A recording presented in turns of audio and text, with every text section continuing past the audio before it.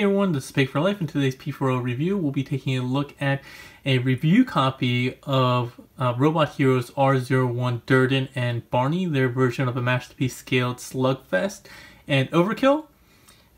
If you guys don't know Robot Hero, I think this is their first original design. They did a KO of one of the Masterpiece Soundwaves. I think there are a couple companies, 2 or 3 companies that did one. I don't know anything about that KO, but this is an original design from them, so let's see how well it works.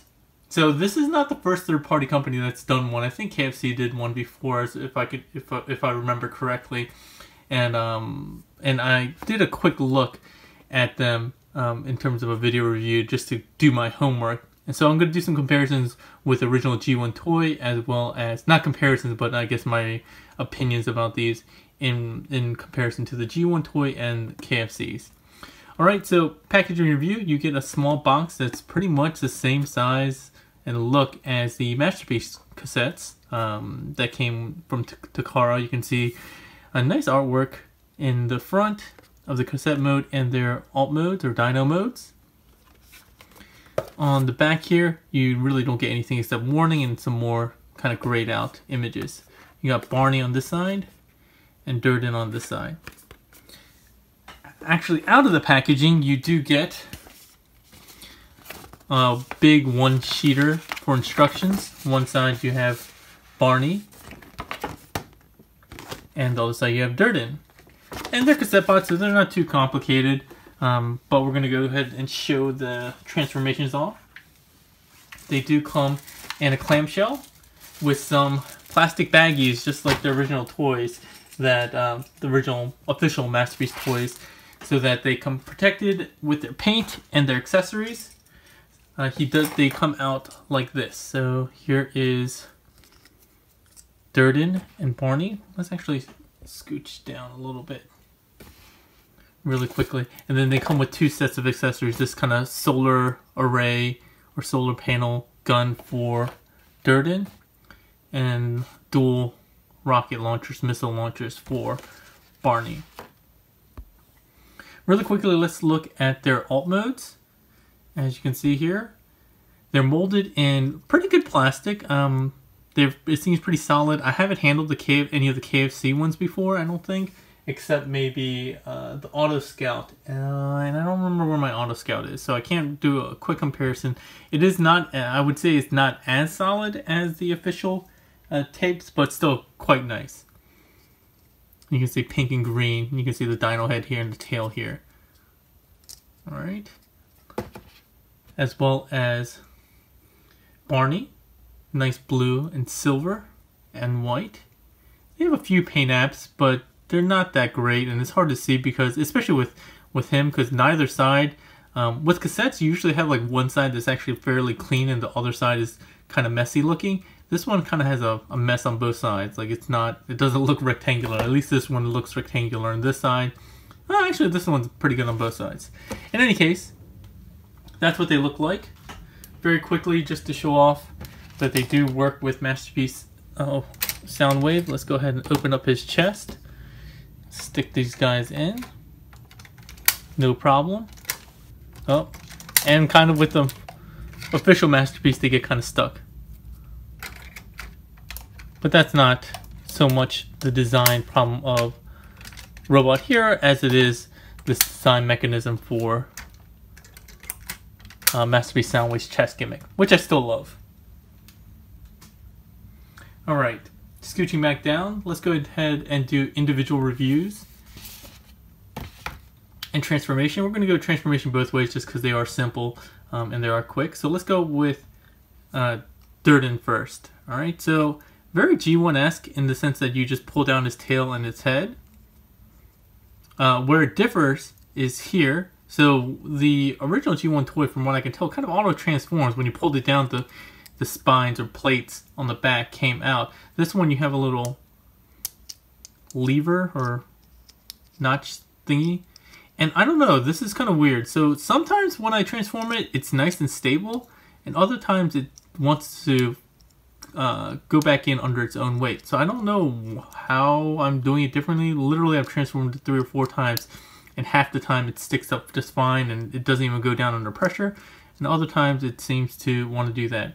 But yeah, in terms of transformation, for the spines, inferior to the G1.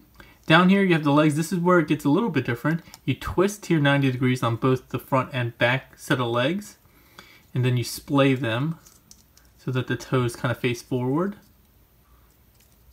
on these ball joints. And then you stretch out the legs. There's one pin joint on the front legs, each of the front legs, and on the back there's actually two. So there's one here and one here. So I guess kind of like the knee and ankle, I don't know what you want to call it. So yeah, the hind legs have slightly more articulation. Not much, one extra pin, and they're small, but it's nice that they're there. Alright. Let's go ahead and do Barney. Barney's kind of cool. I think he's the one I prefer, or I think he's a little bit more ingenious. So the head comes out on this pin joint here on the neck, and then you want to flip the two halves closed because they're the heads, but you want to flip out this little tab here, this little blue tab, so that when you tab the two halves, they actually stick together. And then you can bring the head down on the ball joint. As for the rest of the transformation, you want to pull out the tail, which is tabbed in like that. And then on the underside, he has another kind of T-tab here. You might be able to see it right there. And what that does is holds the two halves together. So when you transform this guy, what you're going to want to do is bring these two halves down and around like this. But you don't want to close it up. You want to close it around this T-tab or I-tab, whatever you want to call it, like so. Which is pretty cool. Rotate this down 180 degrees. These are going to be the hind legs. The upper arms, you just want to rotate 180 degrees as well. And then fold them forward on those ball joints. And then fold the little pins there. Rotate these forward and bring the legs down. And as with Durden, he also has 2 points of articulation on the hind legs and 1 point of articulation on the forearms. The weapons do plug in. They can plug into the arm or actually the cassette holes. Oh, and I failed to show it off. We'll do it when we go back. But they do come with cassette holders. I did show them. I just forgot to actually stick them in. I'm guessing they're just KOs of the cassette tapes, the official ones.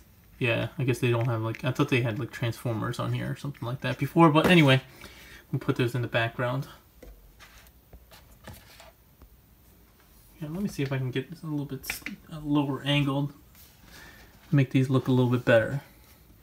And then these would go on either side of Durden. These are silver painted, so you will get some paint rub on the pegs when they go in and out of the peg holes, which is a bit of a bummer. To give you a sense of scale, here he is with Rumble or Frenzy, Frumble. Here he is with Laserbeak. Here they are. So they're tiny little guys. And I don't really know much about the G1 characters. I know they came out in like one episode of the G1 show, and I think maybe in the Headmasters or something like that. But apparently, doing some research, they do exist in both the G1 American cartoon as well as I guess later on in some of the comics and such and so forth with Sound Blaster as well. Alright, so let's go ahead and get these guys transformed back. Oh, so let's actually do some review. So, as I said, I think this guy is a bit inferior, especially if you can't, I don't know, your final copy might have better tabbing here. But the transformation is not all that inspired. The only real advantage was the widening of the legs, so you're just not a flat Stegosaurus. But the panel here doesn't seem that good on mine, and it doesn't auto-transform. like the G1 toy. So that's kind of a big trade-off. I felt like they could probably have done that if they could have done it 20 years ago, 30 years ago, actually, in the G1 toy. This guy I like. I think his transformation is really cool. I don't know if I think he looks that much like Slugfest, though, especially with his kind of proportions. I'm not sure. So it's different. Articulation-wise, this guy does have his little neck pin and his tail pin, mostly for transformation. Again, ball joints at all of the legs, but also that swivel at the base. So you can get a good range on the legs here, especially with the back. They're tiny, but it's nice to have the joints in place. Yeah, I feel like I might be doing something wrong here, but I can't figure out if it's me or if it's just the figure itself. With Barney, he does have double ball joints here that kind of work together. You can get a little bit of swivel, not really though. His neck does also have a couple of swivel points pins, but again, it kind of splits up the face in half if you twist it any which way, which you don't really want to do. Ball joints at the shoulders and pins at the little tiny T-Rex arms. Ball joints at the hips, and then 2 pin joints on the hind legs. The tail does have 2 pin joints and is on a ball joint as well. And I don't know, maybe I'm mistransforming it, but you might be able to flip this around. I don't know if this, I don't think, let me check the instructions. I don't want to be wrong here. But you might be able to flip the tail upside down. I guess you theoretically could, but it's not for transformation. The only reason why I was wondering that is because it actually has some detail, painted detail on the underside of the tail. Here, let me focus. Underside of the tail, yellow, but if you do want to use this ball joint, I'd be very careful because the ball joint peg is really, the stem is really thin. So I don't know if yeah, it feels like I'm twisting the stem rather than the actual ball joint itself because of the tolerances. So be wary of that. Again, I'm not sure if that's supposed to be how you work it, but that's the only reason I would think that they would even go to the trouble of painting the underside of the tail. Instructions don't say to flip it around though. Alright, so that's really it. I would say this guy's probably inferior to some of the other options, like even the G1 toy. This guy I kind of like, especially his transformation. So it's going to be for you deciding whether you want this design. I really would have liked if he could open his mouth. That's one thing that neither of them have. And when I think of like beasts or dinos or something like that, I really want to have articulated jaws. That's just me. So let's go ahead and transform these guys back. Take off the, oops, pop this guy's shoulder off. The tolerances are good though, so that was just my fault. Take off the weapons. Alright, let's go ahead and transform Durden first. Let's go ahead and just collapse the spine just because it's doing that by itself already. Fold up the front legs and have the feet flat down. And then you want to twist them in like this so that the toes go inward. Same thing on this one. You want to bend at the upper joint and get it squared off. And same thing, have the feet flat and then tilt the toes inward. Rotate these, I think this way. It probably doesn't matter either way. It just whatever side you want the ball joints to show. And then rotate the heads up on these double hinges and the tail up on the double hinges. I think I prefer this. And since I didn't do it before, let's go ahead and do that now. Can peg these in somehow. There you go. I had it upside down. I always forget that there's an orientation here. Slugfest, Overkill. So go ahead and fold up the tail. Let's just do that now since it's right in the way. From here, we're going to fold up the little dino arms. You're going to want to open up like this. Oh no, actually you want to straighten the dino arms. I'm sorry. Straighten the dino arms and flip them around 180 degrees like this if I'm not mistaken. Fold up the legs all the way, flip them out and do 180 degrees. And you'll see them kind of key into place with the upper arms, like so. Split the body, releasing it from that tab. straighten it out like this. Flipped it all, so it came from here, flipped it all the way out and around like that. Close up the little tab in the chest. Open up the head, flip in that little tab. And then you're going to want to just push it all the way down. They have a little notch on each side for half of the horn. There we go. Open up the case. So like this, the other way. Which way is it for this guy? There we go. There we go. We have both R-01 cassettes back in their case, along with their accessories, which are just gonna hang out back here. So, final thoughts on Robot Heroes R-01 set, Durden, and Barney. I think it's gonna come down to aesthetics. So, compared to the G1, I think this guy is mediocre in terms of just transformation, lack of transformation, or plus or minus on transformation. The look, I think, looks pretty good. I wish the spine, at least on this review copy I got, held a little bit better in place. So I think this is the weaker of the two. Compared to the KFC one, I'm not sure. I actually like the look of this one a little bit better, but the transformation on the KFC one looks a lot more involved and interesting.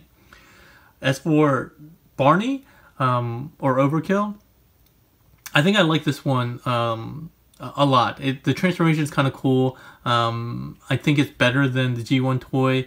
The aesthetics will be kind of the driving factor on this one as well, I think. If you like the look of this and the proportions, which are, I think, pretty good to the G1 toy, but kind of wonky in terms of maybe a dinosaur or Tyrannosaurus or whatever this is supposed to be, you can decide for yourselves whether you like this one or the KFC one. The KFC one I didn't like as much. But again, I think it's going to be aesthetic preference on those. These should be pretty representative of the retail release because they are review copies. If you have any questions or comments, let me know in the comment section below as always. If you liked the video and it helped you with your decision-making process, please give it a like, share, and subscribe. And lastly, I wanted to let you know that they are doing more cassettes. A lot of people always ask that about the cassette series, whether they're going to do more. They are going to be doing at least 2 more, which was Beast Box and Squawk Talk, which combined to do Squawk Talk? What is it? Squawk Box. Yeah, Squawk Box when they combine. So it's a combiner cassette. I always get the names mixed up.